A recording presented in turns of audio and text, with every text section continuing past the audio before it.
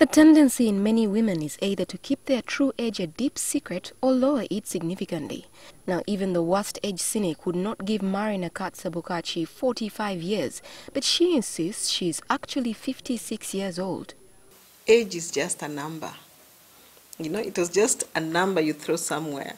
So it's your choice. You can look your age if you want to. Marren is a woman of many surprises. She presents the picture of the everyday CEO who has it all, a huge paycheck, lovely home and a beautiful family. But hers is a story of hope amidst adversity. She heads a women's rights organization, EASI, that was formed in 1996. It is a sub-region organization operating in 8 countries and focuses on monitoring government's observance of women's rights. Women are empowered. They have information, they have knowledge, but they don't have finance. EASI works to help empower women economically through training and funding, especially the acquisition of equipment. Marren has worked with EASI in Uganda for the last 10 years. She is Kenyan but prefers to be called East African. She is widely traveled, especially in Africa, and has noticed a few things. Africa, our problem is that we don't appreciate what we have. We do not add value to what we have. We take what we have for granted, and then we don't patent what we have. Marren was born in South Nyanza among 11 siblings. Her father was a senator and her mother a teacher. But growing up, she did not admire her parents' professions. I thought teachers were just poor, poorly paid, and the work was too much. I wanted to be a lawyer when I grew up. I think politics enhances your poverty if you really don't know how to manage. She feels many things have to change so that the woman's role in the development of society is fully appreciated. They say that behind every successful man, there's a woman. But they should be side by side. You know, they should be looking at each other and discussing. The woman should not be throwing ideas from behind. Marren has 4 daughters. The eldest is 31 and the youngest 25, but she is divorced. The marriage failed because they could not agree on many issues. Some women would stick in there because of the children, but not Marren. I say it's really stressful for the children because they are not blind and they are not deaf. They can see and they can hear, and it affects them mentally. And sometimes they even think of one of the parents as either being evil or being weak. Her journey as a single parent has been tough, and she wouldn't want to see anyone go through her experience. Borrowing money, being in debt, wondering how to pay school fees. Marren had never been sick all her life. It was therefore shocking when one day I fall ill slightly and I go to hospital and they tell me, oh, we are going to admit you for a checkup. The X-ray results showed she had a blocked intestine. 2 weeks later, she had a biopsy which revealed that she had cancer of the colon. We came back home. I went into my room and I really cried. And that was the beginning of many nights of tears and desperation. She will never forget October 2013. Once I calmed down, I went to the internet and I read about colon cancer. And it was not nice. It's like the most common cancer that kills people. Colon cancer affects the large intestine, the lower part of the digestive system. Like many other cancers, it is mostly a lifestyle disease and exposure increases with age. Just a few cases can be traced to genetic disorders. My father died of liver cancer and he has never even sipped a glass of beer. And this is something that you can get, it's hereditary, you can get it from your family. Marren sought a second opinion in Nairobi and was given the same diagnosis. She was advised to go to India for a PET scan to check the location of the tumors in the abdomen.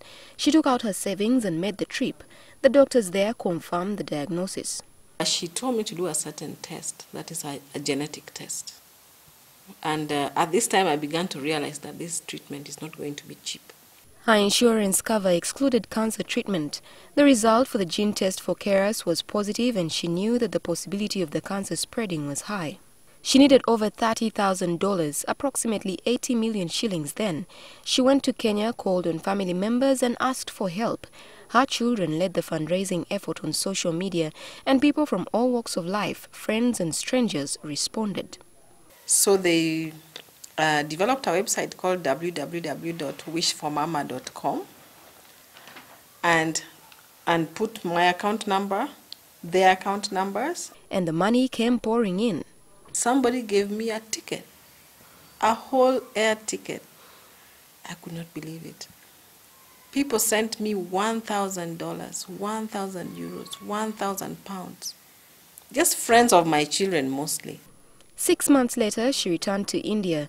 The tests showed that while many tumors had shrunk, some were still there. She needed 3 more months of chemotherapy and had to find another $15,000, over 30 million shillings at the time. Cancer actually, it kills people because who can afford? They resorted to the same fundraising channels, but Marren also sent her children some jewelry she makes for them to sell abroad. The experience taught her the power of a support group. That support that people give you, that we don't want you to go. We don't want you to die right now. And I said, I'm not dying. In November last year, she again went to India and the report was better. Oh my God, you should have seen me. I was just alone in my room. I jumped on the bed. I screamed. I thanked my God. And the report read, there is no more visible signs of cancer. Marren knows that cancer can recur, so she is observing a strict diet and an exercise regime. I have to go for checkups every 3 months. And I went for my first checkup last week, and everything was good so far. She says the experience has been humbling and her daughters made her proud. When you have these girl children and people look down on girl children, and then I look at what the girl children have done for me, it really makes me smile. Unlike many cancer patients, she did not lose her hair or have her nails and skin turn black during chemotherapy. She took immune boosters following a recommendation by a doctor in Kenya. Because I even bought wigs. No one knew that I had cancer. You could not tell. Marren found creative ways to continue working while in treatment. She didn't want to lose her job. She mostly worked from home but went to the office twice a week. A few weeks ago, she lost a friend to cancer. Her service was amazing. The church was packed right up to outside. And I could hear announcements. We have given 500,000, 250,000, 150,000 when she is dead. Why don't you do this when she was alive? She needed you then. Her outlook to life has changed immensely. If something good is happening, don't, oh, I'm so tired, let me sit at home. No, go out and enjoy yourself. Spend your money as well. Because when you die, it's just in the bank. She says when you have cancer, do whatever it takes to live. You don't have another life. At this time, there's no shame. Because you're going to die if you don't do it. Humiliate yourself. Do it. And when people see you, they'll be impressed that actually this person came to me and they need help. They have guts. Here is 20 million. Josephine Karunji, NTV.